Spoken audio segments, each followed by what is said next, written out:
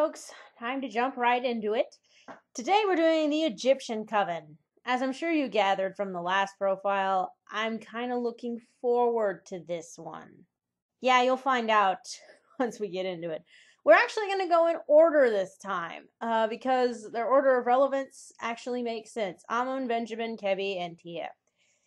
And I'm sorry if I'm pronouncing any of those incorrectly or putting too much American twang on them. All right, let's not waste any time and just jump right into it. All right, the Egyptian Coven is one of the oldest covens, if not the very oldest in existence, because, you know, civilization started with the Egyptians, right? The remaining coven is just a fraction of the size of the original, but they still hunt on their traditional lands. Why? It's real sunny in Egypt, and, you have to stay hidden now. Why wouldn't they leave? Oh well. Starting with Amun. There's his movie self. He was born before 2500 BC. Of course, we have no idea when or who turned him, because that would involve thinking. He's from Egypt, of course. He's 5'8". Wow! She didn't make him a giant. I'm amazed. Usually she likes to do that. Alright, physical description. Amun's pale skin has a slight olive cast. She should have stopped there, because that's what she always does when she says they're olive-toned. But no. For some reason, Meyer felt it necessary to add, indicating the darkness of his skin before transformation. Meyer, don't do that. Don't do that. You know why? This is why. Look at how high that count is right now, guys. Don't do that. Alright, no supernatural ability. And he's the leader of his coven. Alright, members of the Egyptian coven, including Amun, existed as individuals for centuries before the Romanians' rise to power. After the Romanians began to grow as a coven and dominate their part of the world, several solo vampires and vampire couples joined forces to protect their dominance in the Nile River Valley. Unlike the Romanians, they did not form a guard of subordinates or try to overthrow other vampire covens. The Volturi are so evil, guys. They're so evil. Yeah. And also, joining together to protect themselves, that kind of goes against everything Meyer tried to establish to make the Cullens oh so special, that they can join together. Vampires are doing it fine! And of course, similar to the Romanians, they kept many human slaves and lived as gods. Again, I repeat, the Volturi are so evil! Had the Romanians continued their expansion of their empire, eventually they probably would have tried to overthrow the much smaller Egyptian clan before the Romanians had time to move that far south. However, the Volturi attacked. The Romanians were taking over the world. They were taking over the world. They were moving across the nation. They were going to basically enslave all of humanity. They were attacking other covens, refusing to let anyone challenge them. And yet, we're supposed to think the Volturi are evil. We are! Look at this! A century later, as the Volturi had soundly won the war against the Romanians, they continued their march against other covens that lived ostentatiously. Their next target was Egypt.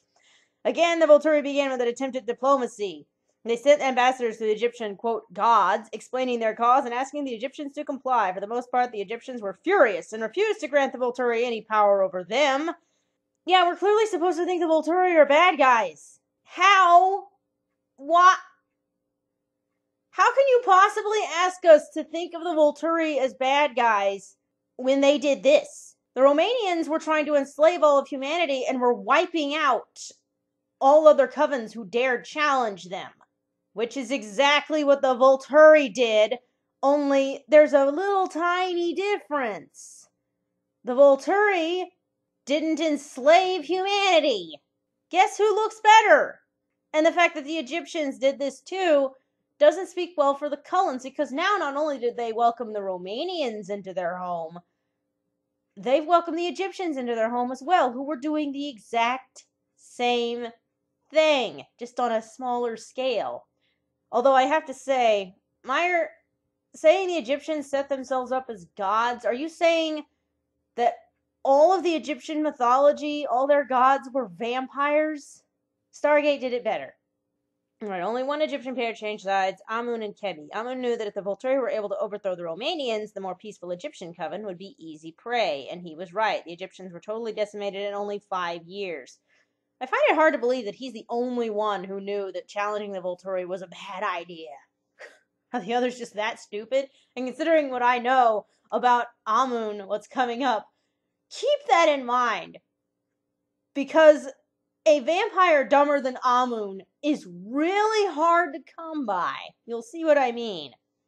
Right, he was willing to battle the Volturi if it kept him alive, and Kebi followed his choice without question.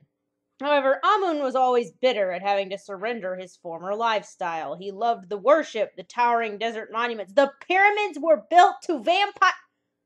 I'm not gonna bother. No.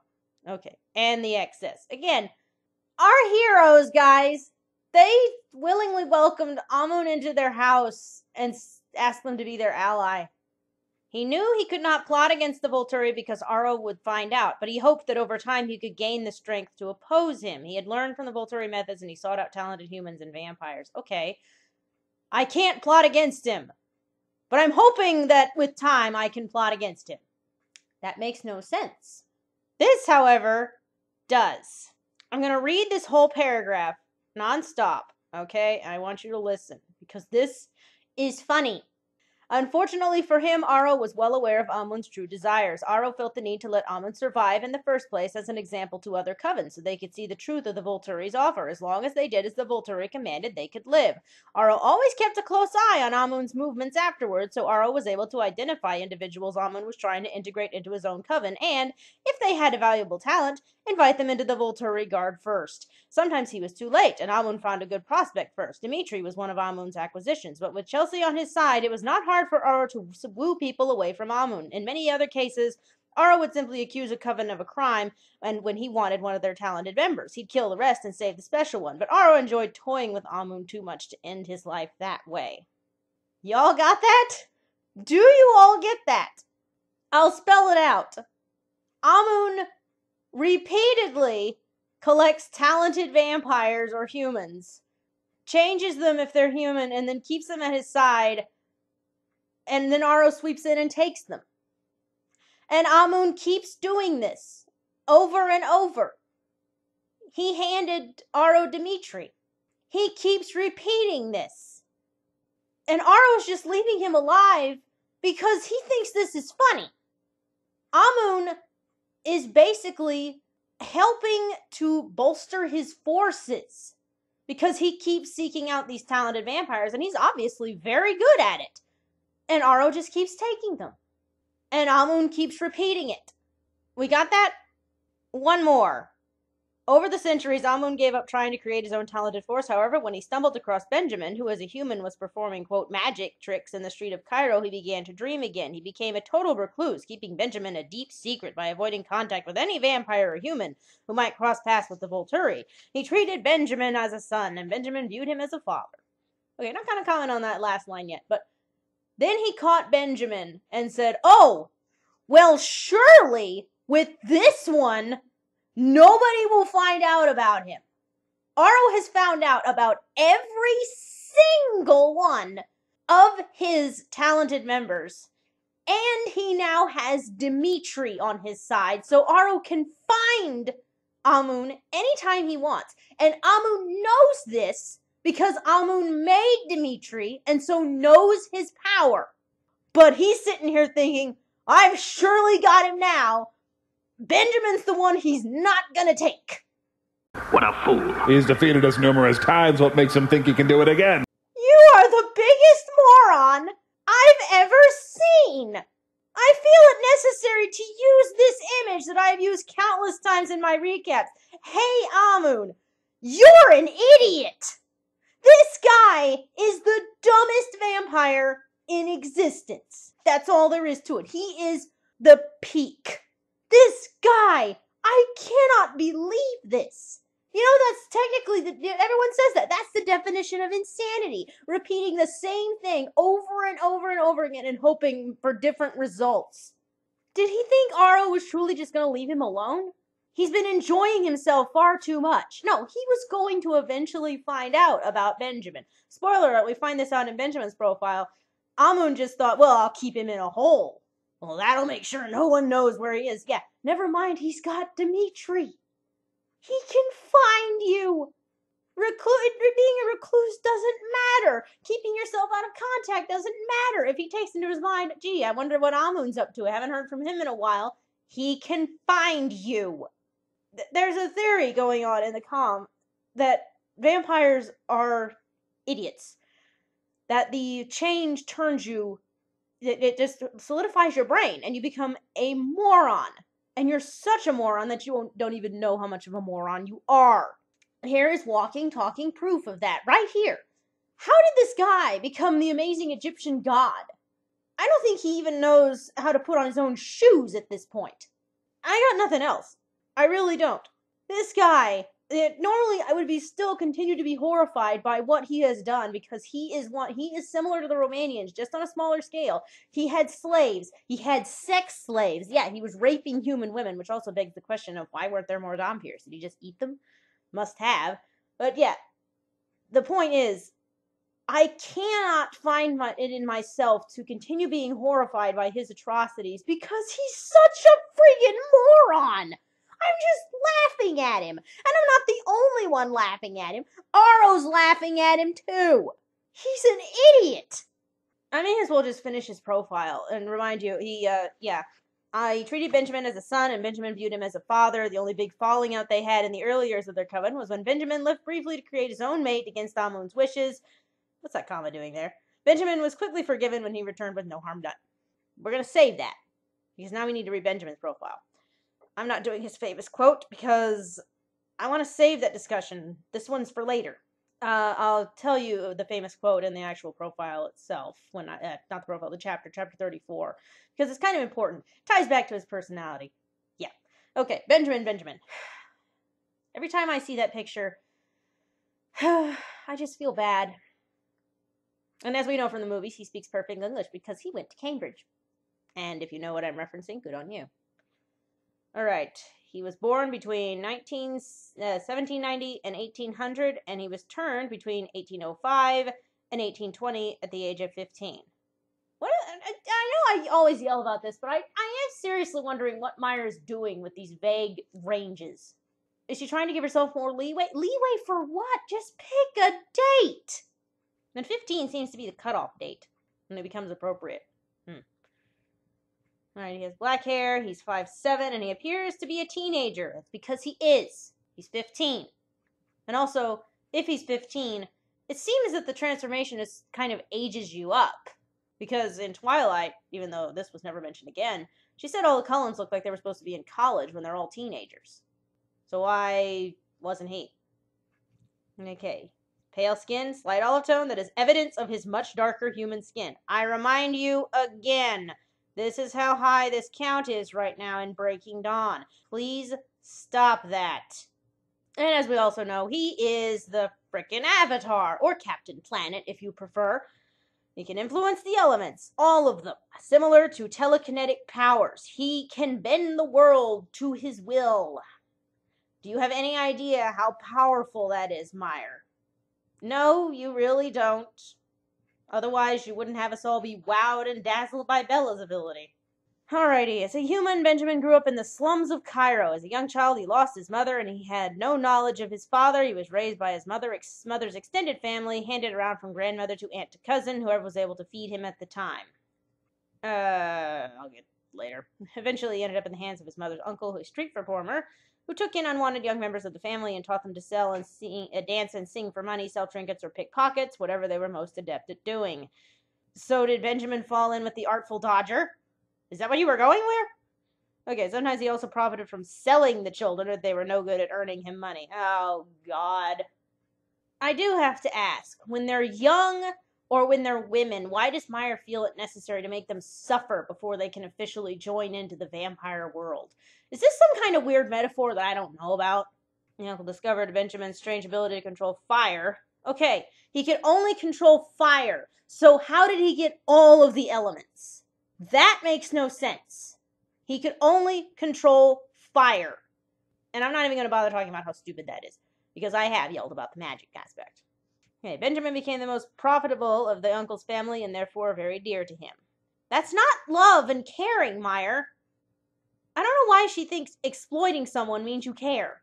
Among the children in the uncle's care was a girl named Tia, a distant relative of Benjamin's. Oh, good! They were keeping it in the family. Lovely. Tia was an intelligent, serious child, and she and Benjamin grew very close. They watched out for and confided in each other. When Benjamin was 15 and Tia was 12, they decided someday soon they would run away together.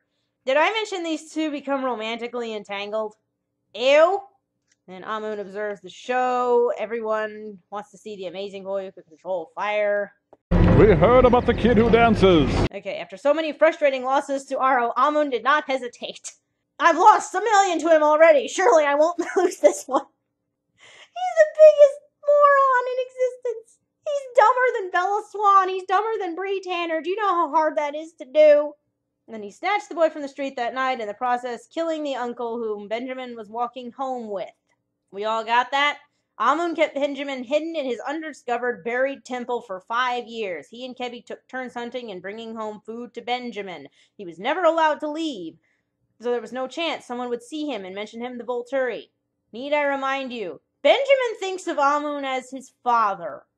Okay, Benjamin, I know you grew up without a father, but that's not how fathers behave. I don't think we can rack up inexperience to why he would consider Amun a father after this.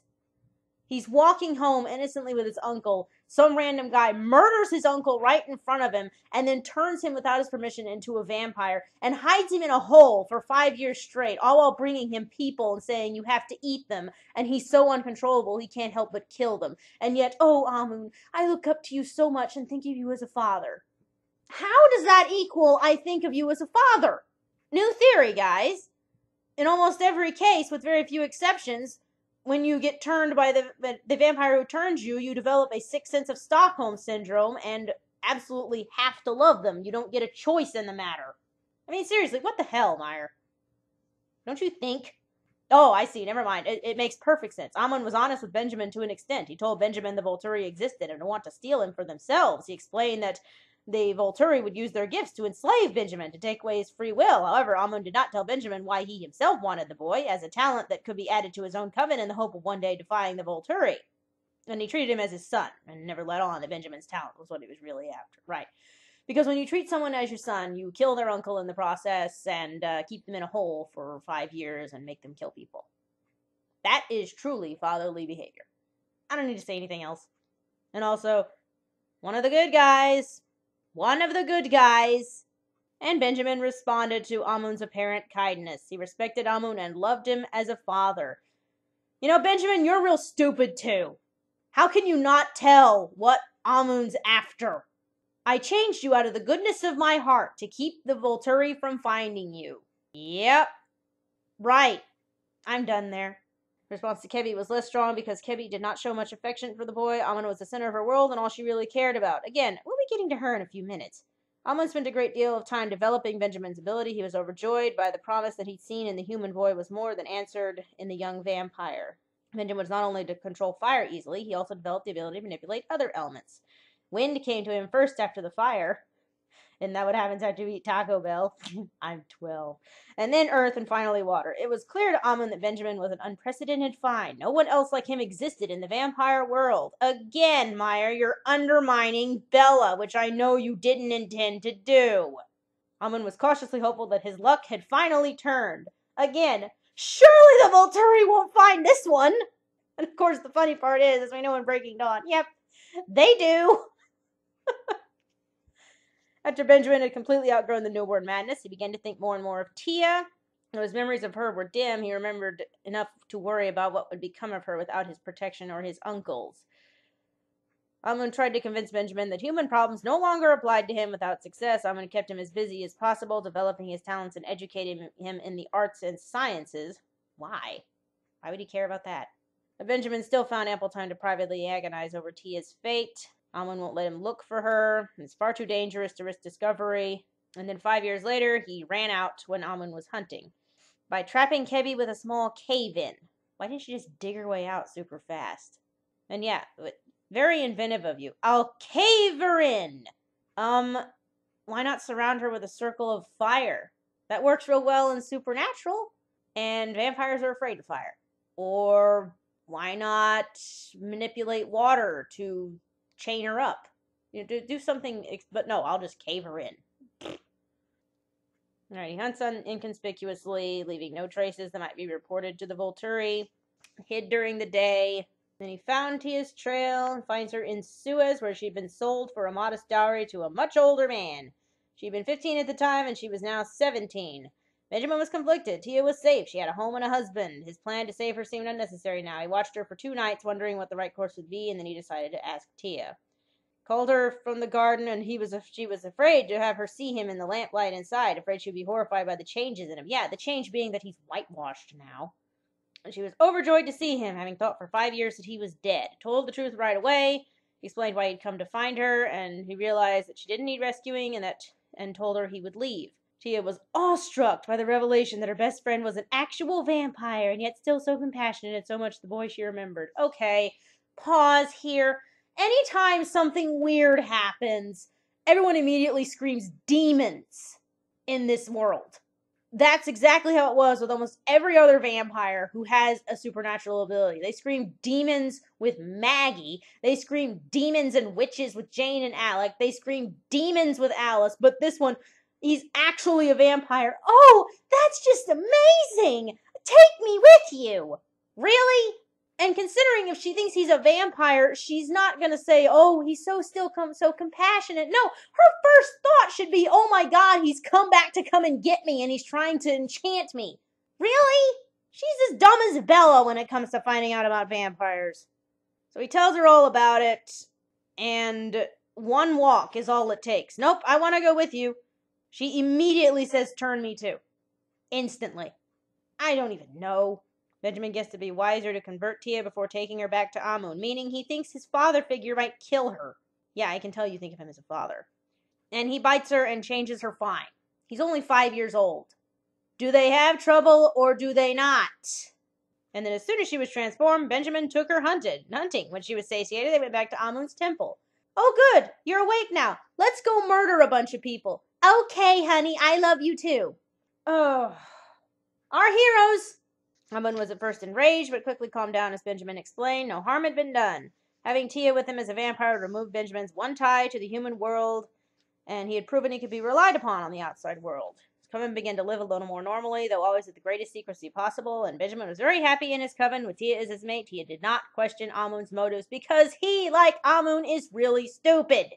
And really, it all makes up for it right here with his famous quote. It's a pity you couldn't replace my will with your own in the process, then perhaps you would have been satisfied with me. Referring to how Amun's mad at him because he wants to stay with the Cullens. You know what he's trying to do.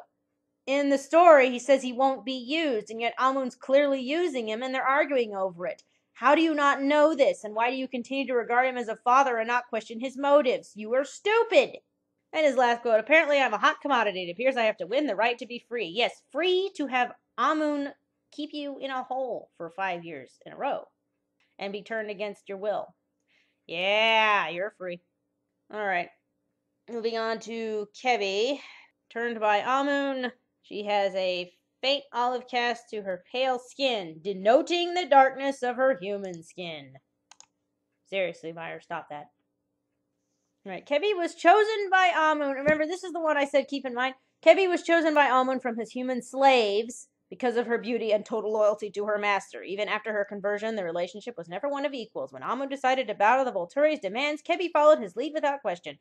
She would have done the same had he decided to defy the Volturi and end both their lives. Guys, Kebi is a slave! A lot of people I've seen yell about Kebi, how she never says anything, how she's always in Amun's shadow, you know, how he treats her like property. Well, there you go. There's your answer why. Because she is property. She's a sex slave. She's not his mate. She is his sex slave. She's property. And the reason I emphasize this is because I'm going to reread this. When Amun decided to bow to the Volturi's demands, Kebi followed his lead without question. She would have done the same had he decided to defy the Volturi and end both their lives. That unquestioning, willfully following into death sort of thing, no matter what the decision, that sounds real familiar, doesn't it? Meyer, it's not a good idea to show that one of your vampires who's supposed to be the bad good guy, his mate is a sex slave that he chose deliberately because she was completely brainwashed and worshipped him, when it sounds exactly like the relationships you've set up with the Cullens. Bad idea. And Kebi has little emotion for anyone besides Amun. Benjamin she tolerated because he made Amun happy, but she was somewhat jealous of the boy. When Benjamin brought Tia home, Kebi was pleased. She hoped Amun would be less entranced by the boy. When it was clear he loved Tia more than Amun, Kebi's hopes about that rift were not entirely fulfilled, as Benjamin continued to love Amun as a father, but Amun's jealousy of Benjamin's affections, though well concealed, was enough to make Kebi content.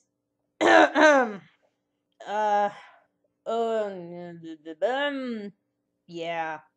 Sometimes there's only one thing you can really say other than, wow, that's gay. And I don't mean the insult way. I mean, wow, that's gay. That's kind of like Carlisle, cupbearer to Aro, and Carlisle making Edward his catamite kind of, wow. Why does Meyer always write these? She's incapable of writing father-son relationships. She writes the Araminos. Alright, that's Kebi. We got one left. Let's finish up. Hello, Tia.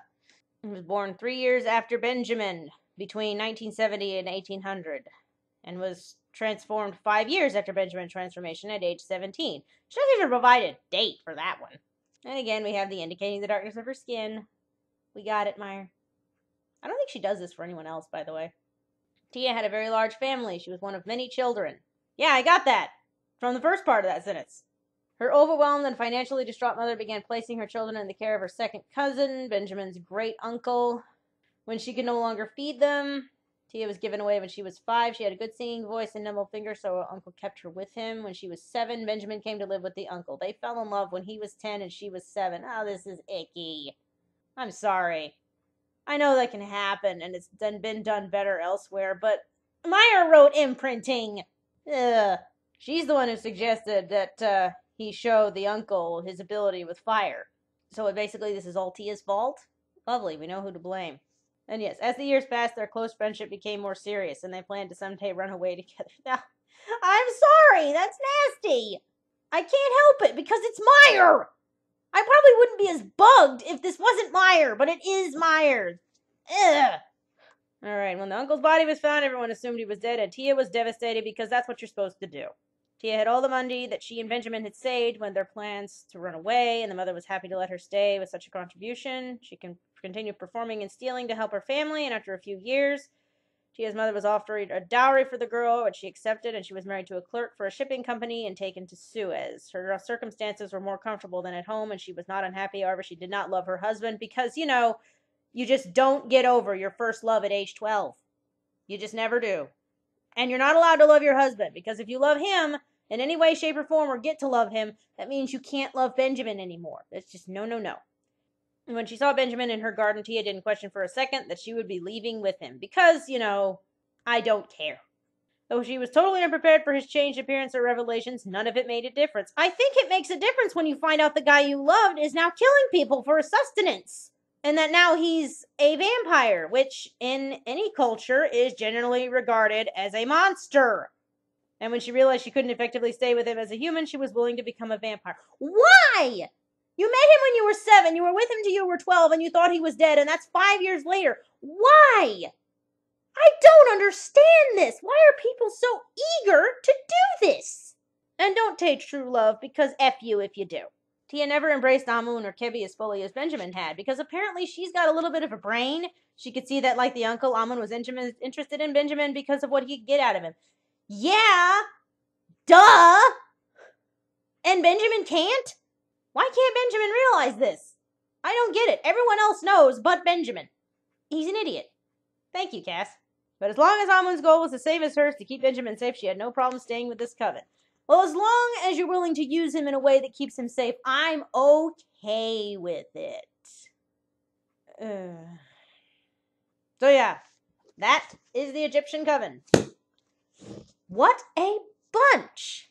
We've got the power-hungry psycho who had sex slaves and regular slaves and kept humans as cattle and set himself up as a god and is really mad that he's not like that anymore and is working his way to get back into that position of power, meaning enslave humans again. We've got Benjamin, who, as we know from Breaking Dawn, has let his power go to his head and is an arrogant ass. We've got Kebi, the devoted sex slave. And we've got Tia, who was the cause of all this in the first place. And who is apparently just like Bella when it comes to, I'm not going to think about what turning into a vampire means, so long as I get to be with the guy I fell in love with at age 10. Wonder why I can't help but think of a wooden plank when I hear that. Yeah, that romance didn't work in Star Wars, and it didn't work here. And sorry if any Star Wars fans out there want to yell at me now for that, but I'm not a Star Wars fan. I like Darth Vader, not that. So, that's it. I'm moving away from them now. We're done for the day. Next up, we're going to have the Nomads. 2 of them are pretty much non-entities, so it shouldn't take too long. And we're also going to do Garrett, like I said, even though Meyer put him in the Denali tribe. And then we're going to do Alistair last. Yeah, Alistair. I will not lie. I'm looking forward to him. Because he's really funny. I'll see you there, folks. Bye.